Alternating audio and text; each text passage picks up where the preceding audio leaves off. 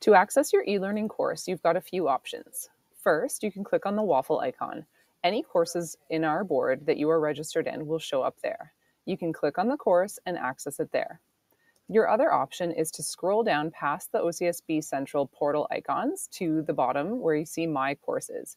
Here you'll see any OCSB courses that you are enrolled in. If you are taking an e-learning course with another school board, your courses are going to show up here under My Courses in Other Orgs. If you don't see this widget, it's possible that you've collapsed it. It's possible to open the widget up by clicking on the chevron and clicking Expand this widget. This will open it up. This particular student does not have any courses with other school boards, but again, if your course was offered with another school board, for example, the Ottawa Public Board, you would see that course listed here.